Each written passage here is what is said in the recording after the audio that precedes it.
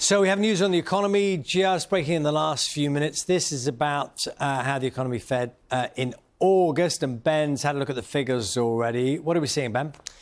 Yes, figures just out show the economy grew by 0.2% in August. That was in line with expectations. That means the total value of all the goods and services produced in the UK increased. Now, when the economy is growing, it means we're making more, building more, buying and selling more. It should make it easier to find a job or get a pay rise, and the government gets more in taxes.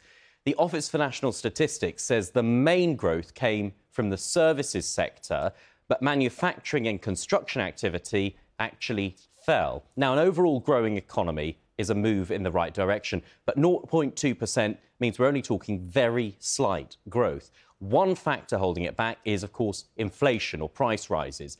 Yes, it slowed in August, but things on average still cost significantly more than they did a year ago, and that leaves households and businesses with less to spend after paying for essentials like food and bills. And that hits economic growth. And to try and bring down inflation, the Bank of England has raised interest rates over the last year or so. That should slow down price rises because it makes borrowing more expensive, mortgages and loans, for example, and deters spending. But in the short term, that puts the brakes on economic growth again because people have less to spend doing and buying things. Hence that very weak growth we've seen in August of 0.2%. Charlie. Ben,